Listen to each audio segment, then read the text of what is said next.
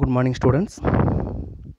பயாலஜியில் இன்றைக்கி நாம் பார்க்குறது வந்து பார்த்தோம் அப்படின்னாக்கா அனிமல்ஸோடைய கிளாஸிஃபிகேஷனை பார்க்க போகிறோம்.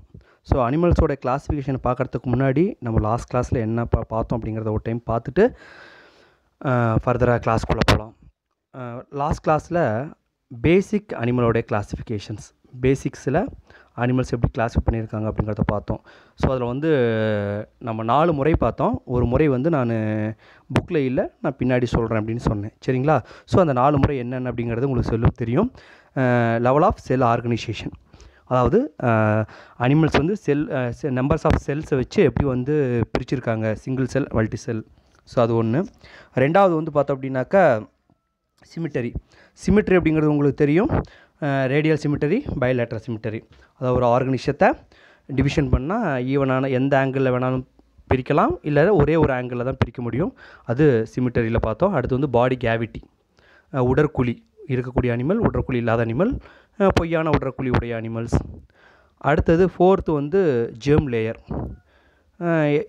ஒரு அனிமல் வந்து எத்தனை லேயர்லேருந்து எம்ப்ரியோலேருந்து எத்தனை அடுக்கு எம்ப்ரியோலேருந்து உருவாகுது. எக்டோட்டோம், மீசோட்டோம், எண்டோட்டோம், மூணு அடுக்கு இருக்குது. 3 அடுக்கு இருந்துச்சுன்னா அதை வந்து ட்ரிப்ளோபிளாஸ்டிக் அனிமல் அப்படின்னு சொல்கிறோம். 2 அடுக்கு இருந்துச்சுன்னா அது என்ன சொல்கிறோம், நம்ம டிப்ளோபிளாஸ்டிக் அனிமல் அப்படின்னு நம்ம சொல்கிறோம். ஸோ 5வது வகை என்ன அப்படின்னாக்கா பாடி டெம்பரேச்சர். ஸோ பாடி டெம்பரேச்சரை வச்சு நம்ம அனிமல் என்ன பண்ணுறாங்க அப்படின்னா 2 வகையை நம்ம பிரிக்கிறோம். ஸோ உங்களுக்கு இது இல்லை தெரிஞ்சுக்குங்க, இது ஹையர் செகண்டரியில் இருக்குது. ஸோ பாடியோட டெம்பரேச்சர் வச்சு அனிமல்ஸ் 2 வகை பிரிக்கிறாங்க. ஒன்று வந்து பார்த்தோன்னா பாய்க்ளோதோமிக் அனிமல், தமிழில் வந்து குளிர் ரத்த பிராணிகள் அப்படின்னு சொல்கிறோம். ரெண்டாவது வந்து ஹோமோதோமிக் அனிமல்ஸ், வெப்பரத்த பிராணிகள் அப்படின்னு சொல்கிறோம். ஸோ குளிர் ரத்த பிராணிகள்னால் என்ன, வெப்பரத்த பிராணிகள்னால் என்ன அப்படின்னா, சூழ்நிலைகளுக்கு ஏற்றாறு போல் தன்னுடைய பாடியோடைய டெம்பரேச்சரை மாற்றிக்க கொள்ளக்கூடிய அனிமல்ஸ் பேர் தானே சொல்கிறோம், நம்ம பாய்க்ளோதோமிக் அனிமல்ஸ் அப்படின்னு சொல்கிறோம். Example frock. இந்த ஃப்ராக் பார்த்திங்கன்னா தண்ணியில் இருக்கும் பொழுது அந்த தண்ணியோட டெம்பரேச்சர் என்னவோ அந்த டெம்பரேச்சருக்கு ஏற்ற மாதிரி தன்னோட பாடியோட டெம்பரேச்சர் மாற்றிக்கும். அதே போல் நிலத்துக்கு லேண்டுக்கு வந்துருச்சு அப்படின்னா லேண்டில் இருக்கக்கூடிய அட்மாஸ்பியரில் என்ன டெம்பரேச்சர் இருக்கோ அந்த டெம்பரேச்சருக்கு ஏற்ற மாதிரி தன்னுடைய உடலுடைய வெப்பநிலையை மாற்றிக்கும். இதுக்கு பேர் தான் என்ன சொல்கிறோம் அப்படின்னாக்கா பாய்க்ளோதோமிக் அனிமல்ஸ் அப்படின்னு சொல்கிறோம். ஹோமோதோமிக் அனிமல்ஸ் அப்படின்னா என்ன அப்படின்னா கான்ஸ்டண்ட்டாக இருக்கிறது, எந்த அட்மாஸ்பியருக்கும் தன்னுடைய பாடியோட டெம்பரேச்சர் என்ன பண்ணிக்காது, மாற்றிக்கொள்ளாத அனிமல்ஸ் பேர் தான் சொல்கிறோம் பாய்க்ளோதோமிக் அனிமல்ஸ் அப்படின்னு சொல்கிறோம். எக்ஸாம்பிள் வந்து மம்மாலியன்ஸ் எல்லாமே வந்து பார்த்தோம் அப்படின்னாக்கா வெப்பரத்த பிராணிகள், ஹோமோதோமிக் அனிமல்ஸ் அப்படின்னு சொல்கிறோம், சரிங்களா? ஸோ இதான் வந்து பாடி டெம்பரேச்சரை வச்சு அனிமலை வந்து 2 வகையாக நம்ம கிளாஸிஃபை பண்ணுறோம், ஓகேங்களா? இது வந்து லாஸ்ட் கிளாஸில் நம்ம பார்த்தது. ஸோ இன்றைக்கி நம்ம பார்க்குறது என்ன அப்படின்னாக்கா பைனாமியல் நாமென்கில்ச்சர், இருசொல் பெயரிடும் முறை என்ன. ஸோ இதை இப்போ இருசொல் பெயரிடும் முறையை பற்றி நாம் வந்து ஆல்ரெடி ஃபஸ்ட் கிளாஸ்லேயே நம்ம பார்த்துருக்கோம். ஸோ இன்னொரு டைம் பார்த்துட்டு நம்ம நெக்ஸ்ட்டுக்கு போகலாம். ஸோ பைனாமியல் நாமென்கில்ச்சரை முதல்ல இன்ட்ரடியூஸ் பண்ணவர் யார் அப்படின்னா காரல் லின்னேயஸ். இந்த காரல் லின்னேயஸ் அப்படிங்கிறவர் தான் என்ன பண்ணார்னா முதல்ல இன்ட்ரடியூஸ் பண்ணுறாரு. இது என்ன சார் பைனாமியல் நாமென்கில்ச்சர்னா என்ன சார், இருசொல் பெயரிடுனா என்ன சார் அப்படின்னா, இவர் என்ன பண்ணார், ஒவ்வொரு தாவரத்திற்கும் ஒவ்வொரு விலங்குகளுக்கும் 2 பெயர்களை வச்சு அழைக்கிறாரு. அதாவது ஒரு பிளான்ட் அப்படின்னா அது பிளான்ட்டுக்கு 2 பேர் வைக்கிறாரு, ஒரு அனிமல் அப்படின்னா அதுக்கு 2 பேர் வைக்கிறாரு. அது பேர் தான் பைனாமியல் நாமென்கில்ச்சர்னு பேர். அது 2 பேரில் ஒன்று ஜீனஸ் நேம், அதாவது பேரின பெயர், இன்னொன்று ஸ்பீசிஸ் நேம், சிற்றின பெயர். எக்ஸாம்பிள் வந்து பார்த்தோம் அப்படின்னா ஹோமோசெஃபியன்ஸ், மனிதனுடைய ஜுவாலஜிக்கல் நேம் என்ன அப்படின்னாக்கா ஹோமோசெஃபியன்ஸ். இதில் ஹோமோ அப்படிங்கிறது வந்து பார்த்தோன்னா ஜீனஸ் நேமு, செஃபியன்ஸ் அப்படின்னு பார்க்கும்பொழுது ஸ்பீசிஸ் நேமு. அதே போல் காக்ரோச் அப்படின்னு பார்க்கும்பொழுது பெரிப்ளாண்டா அமெரிக்கானா. பெரிப்ளாண்டா அப்படிங்கிறது ஜீனஸ் நேமு, அமெரிக்கானா அப்படிங்கிறது என்னது ஸ்பீசிஸ் நேமு. ஸோ பார்த்தீங்கன்னாக்கா உங்களுக்கு வந்து common name and binomial name அப்படின்ட்டு ஒரு சில அனிமல்ஸோடைய காமன் நேமும் பைனாமியல் நேமும் கொடுத்துருக்காங்க. ஸோ அதை நீங்கள் படிச்சுக்குங்க. கண்டிப்பாக இது வந்து பார்த்தோம் அப்படின்னாக்கா உங்களுக்கு 1 மார்க் கொஷினில் ரிப்பீட்டடாக கேட்குறான். அதாவது வந்து எப்படின்னாக்கா என்ன சொல்கிறது, மேட்ச் த ஃபாலோயிங்ஸில் அல்லது சூஸில் என்ன கேட்குறான் அப்படின்னாக்கா ஒரு சைடு என்ன பண்ணிடுவோம் அப்படின்னா காமன் நேம் கொடுத்து அதனுடைய ஜுவாலஜிக்கல் நேம் இன்னொரு சைடு கேட்பாங்க, இல்லை சப்பல் பண்ணி கரெக்ட் பண்ணி எழுத சொல்லுவாங்க. அதை படிச்சிட்டிங்கன்னா கண்டிப்பாக உங்களுக்கு 1 மார்க்கில் ஒரு கொஷின் எழுதிடலாம், சரிங்களா? சரி, அடுத்தது அனிமலோடைய கிளாஸிஃபிகேஷன்ஸ். ஸோ அனிமலை வந்து பொதுவாக 2 வகையில் நம்ம கிளாஸிஃபை பண்ணுறாங்க. ஒன்று வந்து பார்த்தினாக்கா வெர்டிபர் அனிமல், இன்னொன்று பார்த்தினாக்கா இன்வெர்டிபர் அனிமல் அப்படின்னு சொல்கிறோம். ஸோ வெர்டிபர் அனிமல்னால் என்ன அப்படின்னா முதுகு எலும்பு உள்ள விலங்கினங்கள். வெர்டிபர் அப்படின்னா முதுகெலும்பு.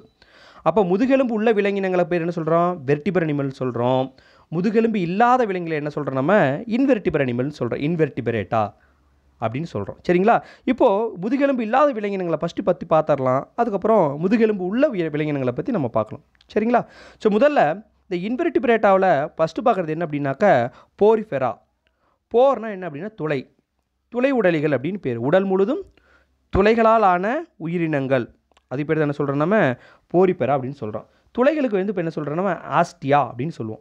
ஆஸ்டியா அப்படின்றது உடலில் காணப்படக்கூடிய துளைகளுக்கு பேர் ஆஸ்டியா அப்படின்னு சொல்கிறோம். பொதுவாக இந்த துளை உடல்கள் உடல் பார்த்தோம் அப்படின்னாக்கா கால்சியம் சப்ஸ்டன்ஸ், கால்சியம் போன்ற பொருளால் ஆக்கப்பட்ட உடலமைப்புகளாக காணப்படுகிறது. இது பெரிய பெரிய பாறைகளில் ஒட்டி காணப்படுகிறது. ஒரு இடத்துல இன்னொரு இடத்துக்கு மூவ் ஆகாது, ஃபிக்ஸடு. பெரிய பெரிய கடலுக்கு அடியில் இருக்கக்கூடிய அல்லது நன்னீர், ஒரு சிலது வந்து பார்த்திங்கன்னா நன்னீரில் வாழக்கூடியது, பெரும்பாலும் மெரைன் வாட்டரில் கடல் நீரில் தான் வாழக்கூடியது. அது கடலுக்கு அடியில் இருக்கக்கூடிய மிகப்பெரிய பாறைகளில் ஒட்டி வாழக்கூடிய அனிமல்ஸு. மல்டி செல்லுலார் அனிமல், பல செல்களால் ஆனது, பல செல்களால் ஆன உடலமைப்பை கொண்டது. உடலில் வந்து பார்த்தினாக்கா ஸ்பிக்யூல் அப்படின்னு சொல்லுவாங்க. ஸ்பிக்யூல் அப்படின்னா என்ன அப்படின்னா முட்கள் போன்ற அமைப்புகள், உடல் முழுவதும் முட்கள் போன்ற அமைப்புகள் வந்து இதன் உடலில் காணப்படுகிறது. சரிங்களா? சரி, இப்போ இந்த ஆஸ்டியான்னு சொல்லக்கூடிய இந்த துளைகளுக்கு என்ன சார் வேலை அப்படின்னு எடுத்துக்கிட்டால், இந்த துளைகளின் மூலமாகத்தான் ரெஸ்பிரேஷன், டைஜஷன் அண்ட் எக்ஸ்கிரீஷன் எல்லாமே அந்த துளைகளின் மூலமாகத்தான் நடைபெறுகிறது. ஸோ உங்களுக்கு ஸ்பெசிமென் இருக்குது, லேபில் இருக்குது. நான் ஃபர்தராக கிளாஸில் நடத்தும்போது உங்களுக்கு ஸ்பெசிமென் கொண்டு வந்து காட்டுறேன். சரிங்களா? இப்போது நீங்கள் வந்து ஒரு இமேஜின் மட்டும் பண்ணிங்க. ஃபர்தராக நம்ம கிளாஸில் வந்து அதை ஸ்பெசிமெனோட காட்டும்பொழுது உங்களுக்கு ஈஸியாக அண்டர்ஸ்டாண்ட் ஆகும். சரிங்களா?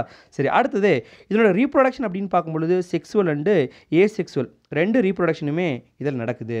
எக்ஸாம்பிள் அப்படின்னு பார்க்கும்பொழுது யூப்ரக்டெல்லா அண்டு சைக்கான், இதான் வந்து பார்த்தோம் அப்படின்னாக்கா இந்த போரிஃபெராவுக்கு எக்ஸாம்பிள். சரிங்களா? ஸோ அடுத்தது நம்ம பார்க்குறது என்ன அப்படின்னாக்கா ஃபைலம் சீலென்ட்ரேட்டா. சீலென்ட்ரேட்டா என்னென்னா குழி உடலிகள், உடலில் குழிகள் கொண்ட விலங்கினங்கள், அது பேர் தான் என்ன சொல்கிறோம் அப்படின்னாக்கா குழி உடலிகள், சீலென்ட்ரேட்டா அப்படின்னு சொல்கிறோம். சரிங்களா? இது வந்து பார்த்தோம் அப்படின்னாக்கா அந்த சீலென்ட்ரேட்டா உடல் வந்து பார்த்தோம் அப்படின்னா ஒரு ஜெல் மாதிரியான உடலமைப்பு கொண்டு காணப்படுகிறது. ஸ்பாஞ்ச் ஜெல் போன்ற உடலமைப்பு காணப்படுகிறது.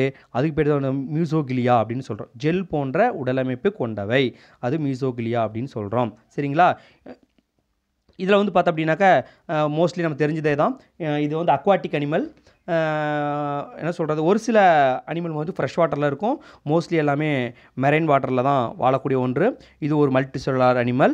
ரெண்டு வந்து இப்போ ரேடியல் சிமிட்டரி. ரேடியல் சிமிட்டரி அப்படிங்கிறது உங்களுக்கு தெரியும், எந்த ஆங்கிளில் நம்ம வேணாலும் வெட்டினாலும் நமக்கு ஈவனான 2 பீசஸ் கிடைக்கும் அப்படின்னு சொல்கிறது. அடுத்து வந்து பார்த்தீங்கன்னாக்கா டிப்ளோபிளாஸ்டிக்.